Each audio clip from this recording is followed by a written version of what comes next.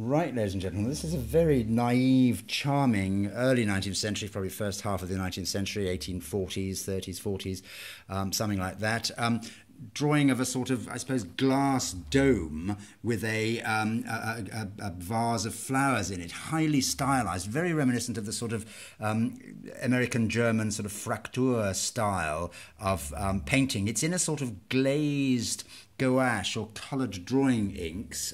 It's been, I think, in an old album. It's glued down on sort of blue sort of sugar paper scrapbook pages, and somebody at some stage has cut it out. But there's the base of the dome, and the charming flowers. It's slightly sort of scrunched and creased, but it could be flattened in a man. Delightful German Fraktur style vase of flowers, early 19th century, 1840s, 50s, 30s. Thanks very much. Bye.